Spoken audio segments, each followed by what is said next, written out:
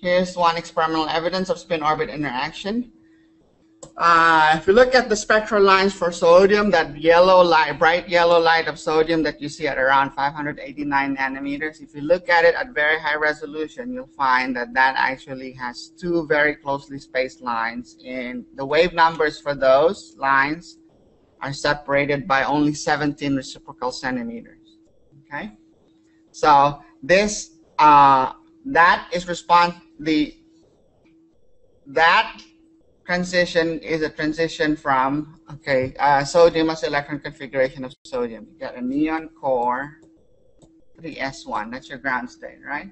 So the ground state of sodium is a doublet S term. Okay, why is it a doublet?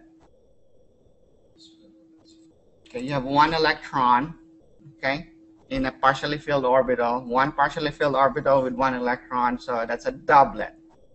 So it's either spin up or spin down. What is our L here? Big L is just our little L. It's going to be 0, so that's why you have a doublet S. That's your ground state. Now, the yellow line involves a transition from a 3p orbital to a 3s orbital. So in an excited sodium atom, you have a neon core, and your electron is in the 3p orbital.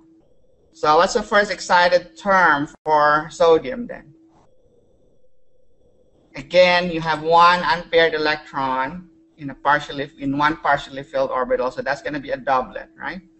So it's a doublet, and what's our L here? Big L is equal to little l, which is equal to 1, so that's a p term. So your first excited state is a doublet p term. Okay? So you don't have doublet p3 halves and doublet p1 half. We derived that earlier, right? If you have a doublet p term, the possible j's are 3 halves and 1 half. Okay? So the doublet p term is actually not singly degenerate. It's actually two levels, a doublet p1 half term and a doublet p1 half level and a doublet p3 half level.